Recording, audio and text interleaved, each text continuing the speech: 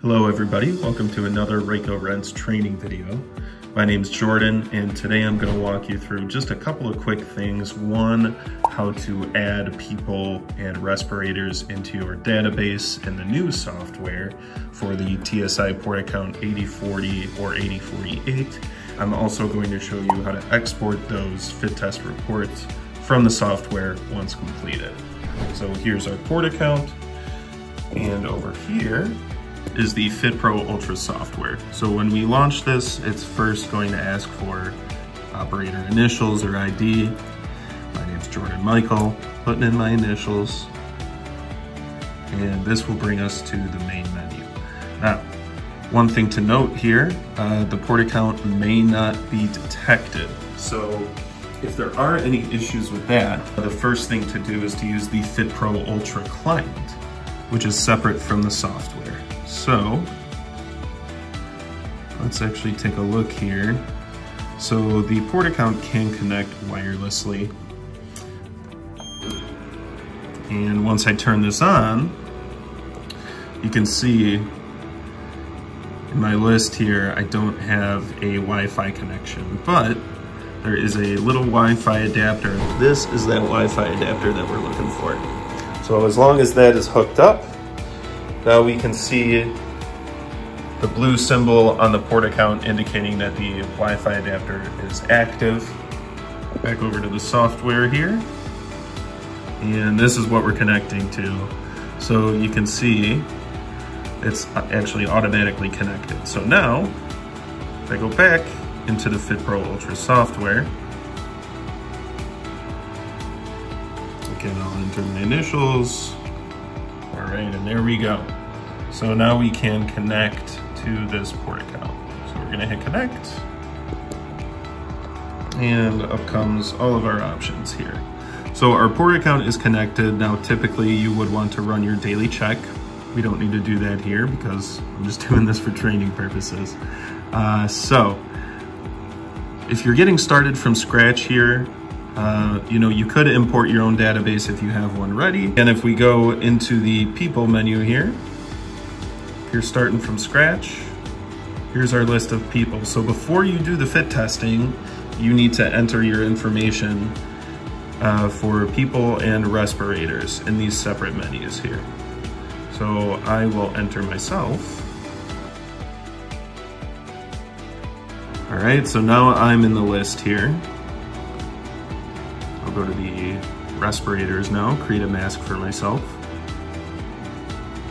Edit sizes, this already has all these selections, so you shouldn't need to do anything there. And we'll just do a new. I'll say I've got a 3M 6600, say it's a half face.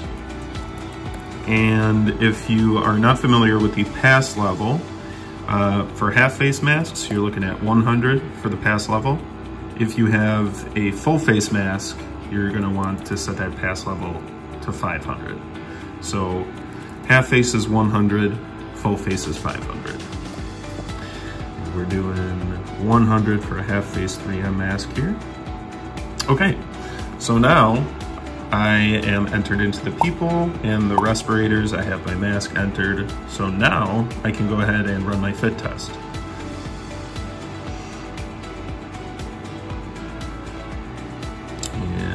So when we go to the Portacounts menu, this is where we can run our fit test, daily check, our real-time checks, and we are going to do the fit tests. So you'll select from the list. Of course, I'm the only one here. You'll select your protocol. We do have the fast fit test protocols here, if you'd like to do those, and we will do that. Here's the mask I entered. And of course the size. So you don't need to enter different masks for each sizes. You just select the mask and then it'll ask you which size of the respirator you're using. So now I can assign that and we're ready to go. Now I'm just simulating a fit test. I'm using tubing with a zero filter hooked up because I don't have my own mask, but we will start the test here. So this is the process of the fit test here. Actually shows you what you should be doing here during the exercises. And you can see this is the fast fit test. So we just have 4 exercises. This is gonna be much quicker than the old fit test. I believe they were around 10 minutes before. Now you can get this done in 5 minutes or so. So we're gonna let this run. You can see the ambient is 1596, and because I have a 0 filter hooked up here, we've got 0 on the respirator. So nothing is leaking into what would be my mask. So we're gonna have a really good fit test here.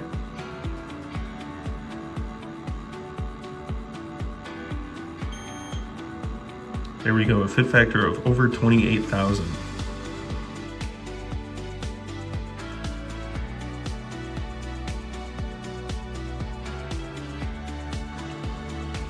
Wow, look at this perfect fit factor.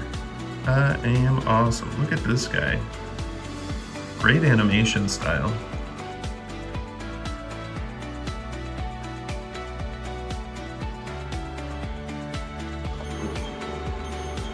All right. So our fit test is complete. So everything is done here. I passed, very clear. Here's my fit factor for each exercise. Like it stayed the same, so that's good. We were consistent with the 0 filter that I used to mimic a fit test here. So you can click next, you can go on to doing more fit tests, or we can print it straight from here. So now we're done. Once that fit test is complete, you'll see a nice summary. We know what our pass level is. We know the fit factor that I attained, which is well over the pass level. So I passed. Now you can either continue from here, start doing more fit tests, or you can print directly to a printer if you have this hooked up to one. Now if you don't, which may be the case, you know, this is our own tablet, you may not connect this to your printer. So what we can do is we can go into the fit test history. And this is where you can go, you can see all your fit tests and print them from here. So here's my fit test. Now there's different options. If I go into details, I can print this view that I have here, or what I think is the best option is if you just hit print, it'll ask you to select a printer. Again, if you have a printer hooked up, you can select that. I do not right now. So what I would suggest doing for our customers is to select Microsoft Print to PDF if you don't have a printer hooked up. And then you can save each of these fit tests as a PDF, and then later you can email them to yourself. Or we do have a flash drive here with a little USB-C adapter, which is necessary to hook it up to this tablet. But you can save all your fit tests. We'll do the print to PDF. And I'll just name this Joe Smith Fit Test.